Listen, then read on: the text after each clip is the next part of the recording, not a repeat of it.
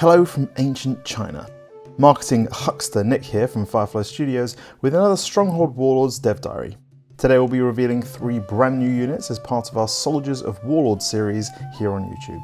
In prior videos we've explored the differences between auxiliary and imperial troop types, while also giving you a preview of a few of the unit abilities coming to Stronghold Warlords. When it comes to troop types, their unique abilities, cavalry, varied cultures and strategies have been our priorities from day one, as we try to do justice to these legendary warriors with interesting tactical gameplay. Unlocked as you play through the game's 30-mission single-player campaign, with access to all 16 units in skirmish mode and multiplayer, each unit is designed to bring something fresh to your castle siege sandbox. Today we continue to explore this variety by introducing one of the game's Japanese troop types, as well as revealing additional warriors from the Chinese Imperial Army. So without further ado, allow me to introduce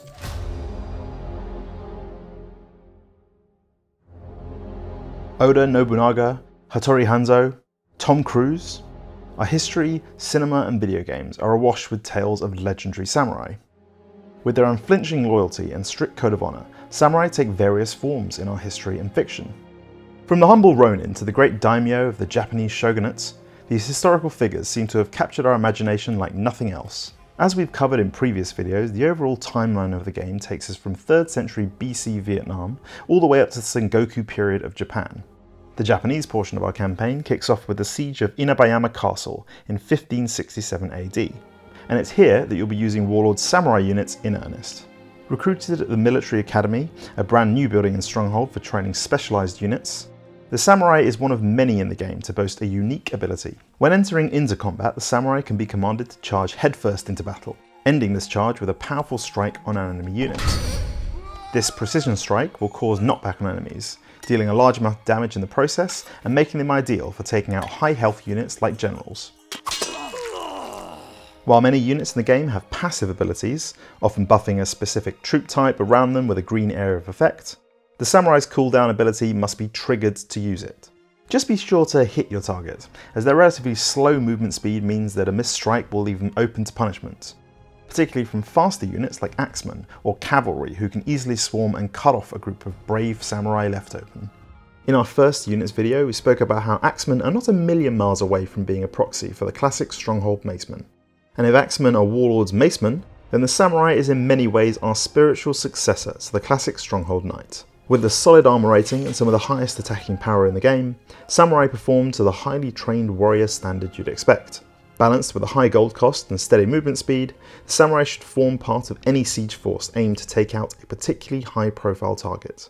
Just remember, like the best units in the game, samurai are still vulnerable to siege weapons such as the fire cart or rocket launcher. After all, if it didn't work for Tom Cruise, it's probably not going to work for you.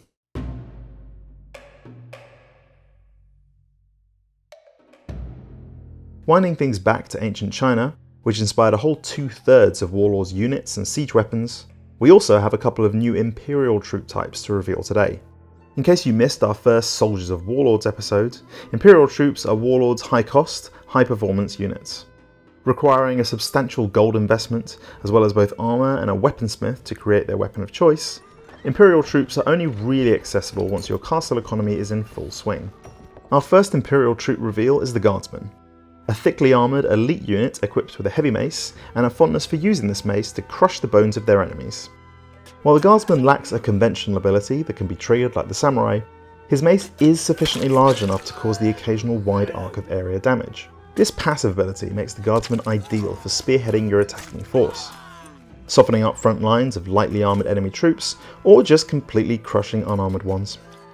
The Guardsman makes himself something of a target in this regard, which isn't hard when you're carrying around a mace the size of most adult men. So, even with all that armour, you'll want to protect him as much as possible. The ability to crush his enemies to death a few at a time means using the Guardsman is a more tactical affair than you might at first think. Like the Imperial Bannerman, the Guardsman is a specialised unit, most effective as part of a squad, and best used in conjunction with Warlord's new formations. One of our favourite tactics involves forming a barrier around the Guardsman with more expendable troops, allowing him to deal damage while staying mostly out of harm's way. Even better, get the Guardsman into a siege tower and you'll be clearing castle walls of archers better than the Urukai at Helm's Deep.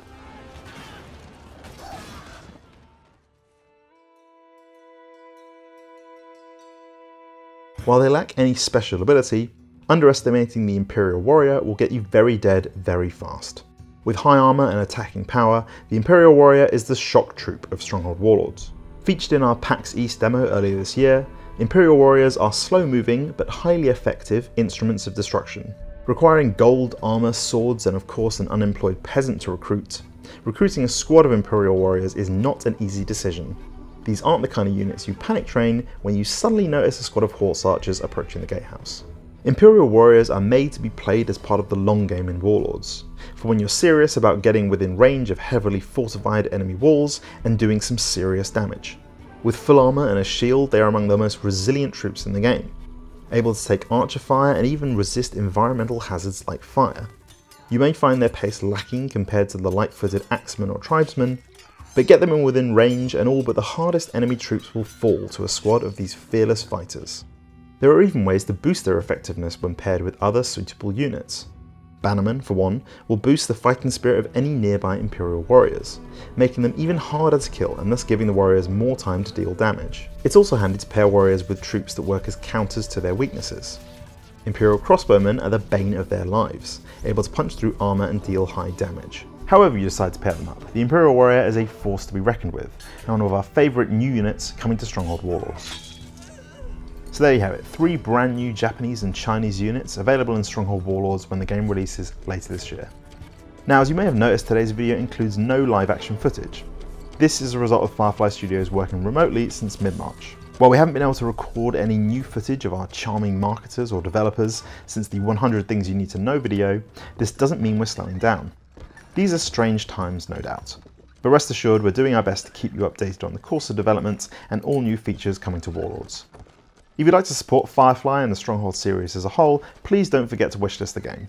We've been getting a huge amount of love on Steam thanks to fans hitting that wishlist button, and it's all thanks to you, our awesome community of castle builders and besiegers. As always, if you enjoyed today's video, make sure you give us a like, remember to stay home, stay safe, wash those hands, and play video games.